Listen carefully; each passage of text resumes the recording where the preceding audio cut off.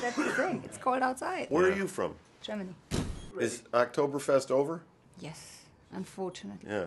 Is it only October? Yeah, September and October. Makes sense. So, fantastic movie. Thank you. But why did we have to wait 20 years?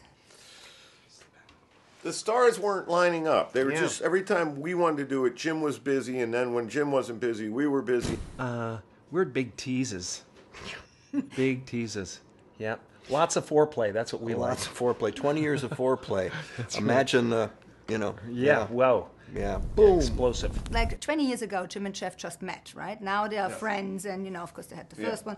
Was it much different to work like that? They're both such different people, you know, they just meld together so beautifully that, no, it was almost exactly like it was 20 years ago. Do you think it's easier for a woman to be dumb because women have the looks men want? I'm not even going to touch that. Are you going to touch that? Do you think it's easier for women to be dumb? Because women get away more with dumber things, maybe? No, Because I think ultimately, you know, dumb catches up to you. You know what I mean? Dumb catches up. You know, it's like a dumb girl can get a guy for a little while, and that's she's good looking and whatever, and then after a while, it's just like you got to get out. You have to have somebody to talk to. Yeah, in the end, they're all smarter than us anyway. I don't care how dumb I think you're pandering now. I might be a little bit. I might be a little bit. Wife's right outside. Yeah, wife's right outside. You called me what? Nothing. You're brilliant. You're absolutely brilliant. Yeah. How would you describe Jeff and Jim in your own words, if you had a few words to describe him? Well, Jim's a genius, flat out genius, more so than you know, because what you don't see is what he does before you shoot. He takes the script and we sit with him and he just makes it better and better and better and better. And then he comes in the editing room and makes it better and better and better and better. He's a Creative true genius, no question.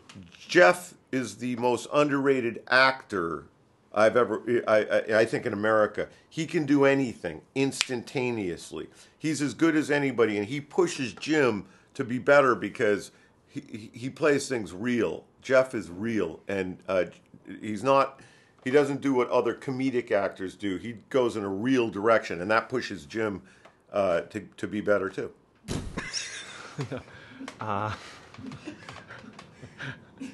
You know, the eclipse. I call him the eclipse.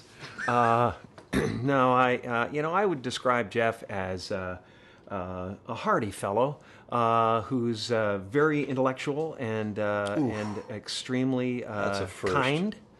Oh, it's true, and kind and willing and able to go where few men are willing to go.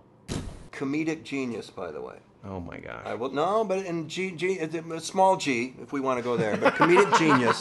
Small G. One of a kind. Genius with a small G. Only Jim Carrey does what Jim Carrey does, and in a world of imitators, that's saying something. So, Jeff, last thing, before I take you slash your brain around, can you show us that? And what do you do?